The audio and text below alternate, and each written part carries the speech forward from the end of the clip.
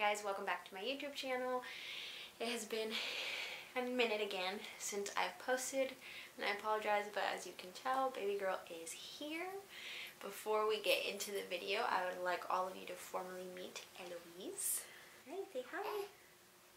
She was born November 27th, weighing 7 pounds, and she's a little over a month old now. I thought I would be posting a video.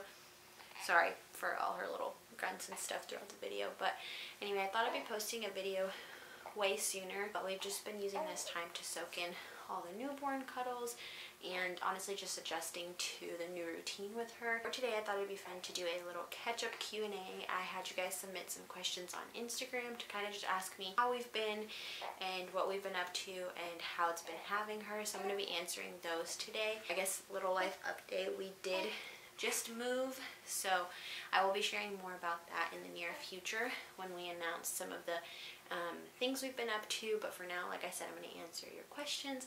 And also, I just wanted to say a special thank you to MOMCOZY for sponsoring today's video. So let's go ahead and get into it. I'm going to try to get to as many of your questions as possible, as much as she allows me, before I have to stop. So let's just go ahead and jump right into it. The very first question I got was, how did we come up with the name Eloise and what does it mean? She has no middle name. I did get that question as well. I don't have a middle name. Aliyah didn't have a middle name. Grayson does have a middle name, but honestly, coming up with a name is hard enough as it is. To like come up with two names is just too much. Before any Bridgerton fans say anything, we had this name picked out and we actually liked it enough when we were expecting Aliyah that this was our second choice, but we ended up going with Aliyah. So this was just another name that we really liked and we knew of way before Bridgerton Eloise popped up. Just throwing that out there. The meaning behind it, I think, just means healthy. There's not like a deep meaning to it. I didn't really try to go for a meaning this time around, because Aliyah's name does have a significant meaning, but we just really like the name, so we went ahead and went with that one. We really like e-names and short names. How was labor? I plan to do a whole birth story video here in the near future, but I did get induced and it went so fast that my doctor didn't even make it into the room. I will share that for a whole nother story time here in the near future, but it went super great, really smooth, and we're really thankful with the experience, so stay tuned for that. How was postpartum this time around? So postpartum this time around was obviously really different because we had a newborn to take care of this time around. In the physical aspect, I actually think it was a lot easier than my first time around. I don't know if it's because it was the second time my body was going through it, but I didn't bleed as much or as long as I did the first time around. I was definitely not as sore as I was the first time around. So physically, I just felt like myself a lot sooner. The only difference this time around was like I had someone to take care of, so emotionally I feel like it wasn't as taxing as the first time around.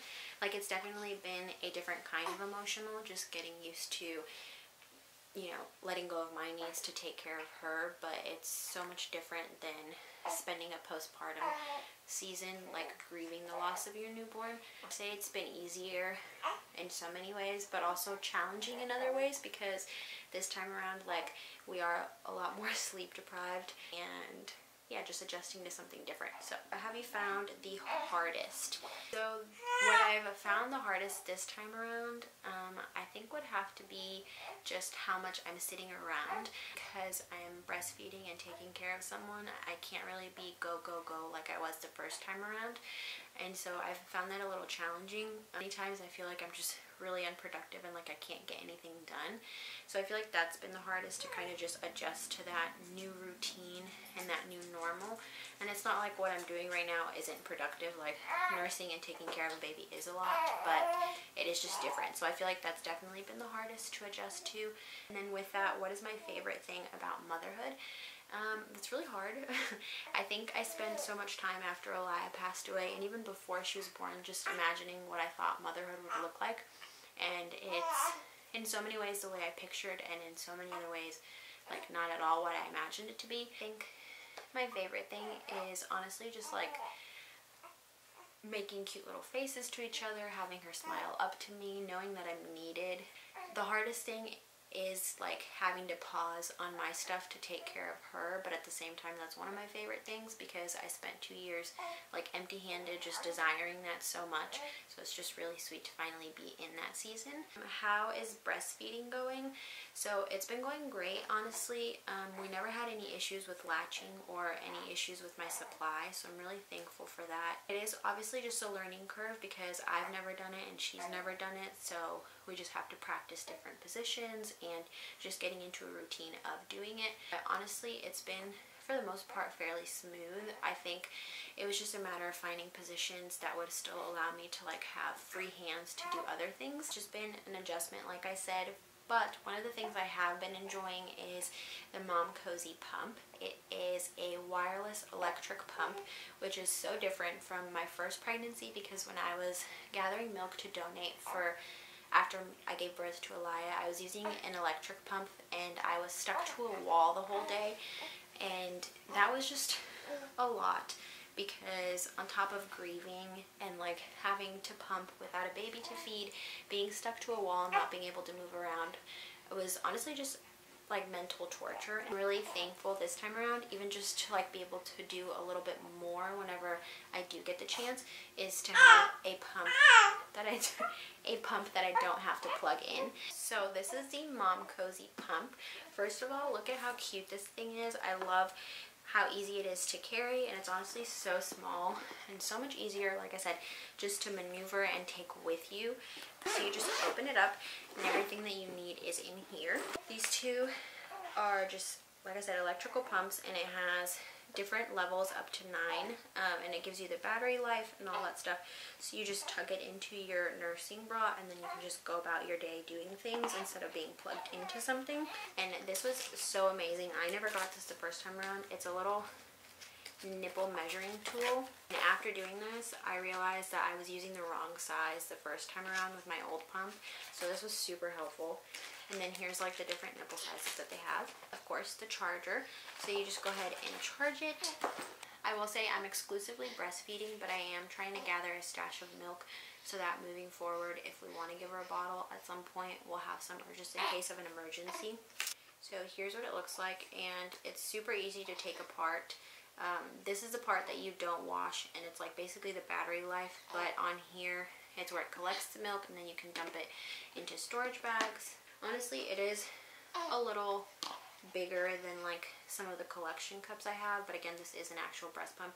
But you just pop them in and then you let it pump and choose what level you want, how long you want to do it for, and it has different settings where it has like different suction types if you want to like kind of mimic like what nursing would look like. I will have more information about them in the description if you guys want to check them out, along with some of my other favorite breastfeeding and pumping friendly items. Let's get on to the next question. How many kids do you want now, and how far apart do you want them? So even before we had Elia or Eloise, Grayson and I always said we wanted 3 to 4 kids. I feel like that number has not changed. Already 2 kids in. I think the only thing that has changed is how far apart I want them. So between Elia and Eloise, there's exactly 2 years and 1 month. And I always thought like a 2-year age gap would be like great and perfect. And I feel like between Elia and Eloise, that was a good age gap to kind of just give myself time to get back to where I was physically, and honestly just a better place emotionally after we lost Elia. But I think moving forward with Eloise, I think I'd like maybe like a 2.5-year to a 3-year age gap.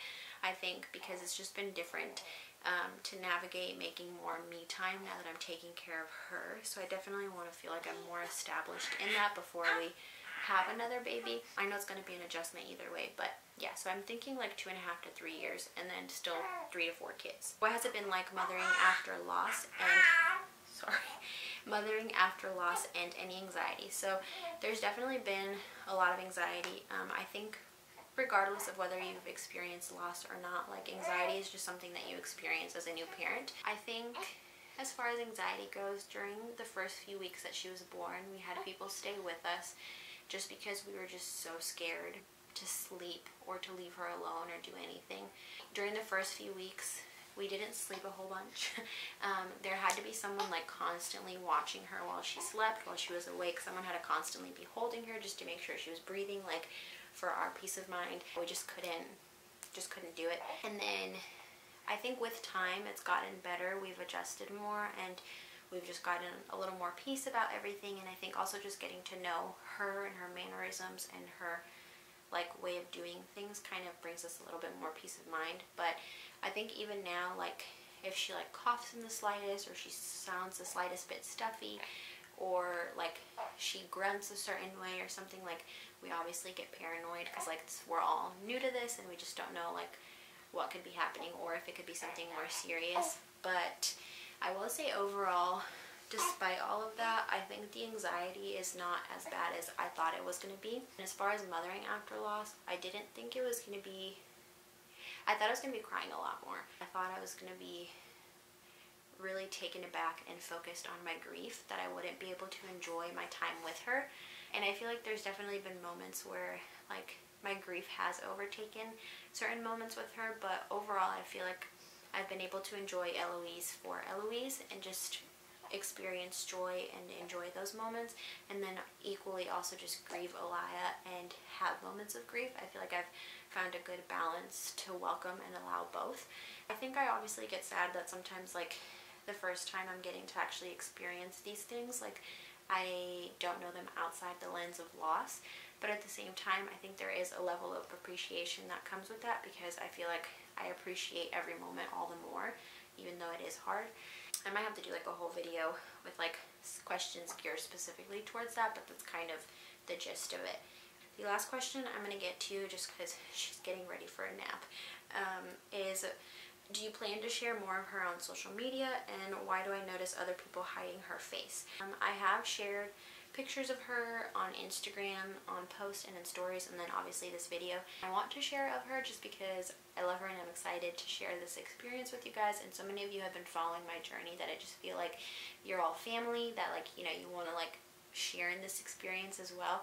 But I am also trying to find a balance of like how much of her to share, because at the end of the day it is social media, and social media is not always like the safest or wisest place to be sharing a bunch of information. So I'm trying to find that balance and navigate how much of her to share and when to share and all of that stuff, which is very different with Aliyah, because I feel like because she passed away, there's just a level of protection that I don't have to deal with. That's just like the added reality of it, because she's not here. So I feel like I can more so openly share those photos, because I want people to know of her and to remember her and all these things, but there's not so much protection, if that makes sense. Whereas like she's here and like moving forward, I have to think about like her growing up and all that stuff. So if you guys have any experience with that, let me know in the comments below like what your thoughts are on that and like how you navigate that. And then as far as like other people hiding her face, it's not something I've actually asked people to do, but I think people just do it out of respect because it's not their kid. I don't hide her face when I do post her, and people have asked me like, hey, can I post this over? And I'm like, yeah, sure, go for it.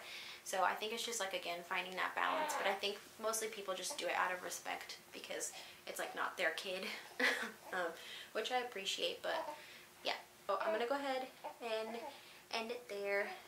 The only other thing I will say is, I think I said this at the beginning of the video, I can't even remember, is we moved and we have a lot of fun projects in store that we plan to share here on our channel, with Grayson making more appearances and all that stuff. So stay tuned for that. Thank you guys so much for watching. Thank you for all your thoughts and prayers as we waited for her to be born. I can't wait to share more of motherhood and of life and just this journey, whatever that looks like. So thank you guys so much for watching. Make sure to give this video a thumbs up. Again, thank you so much for MOMCOZY for sponsoring this video, and I will see you guys in my next video. Bye.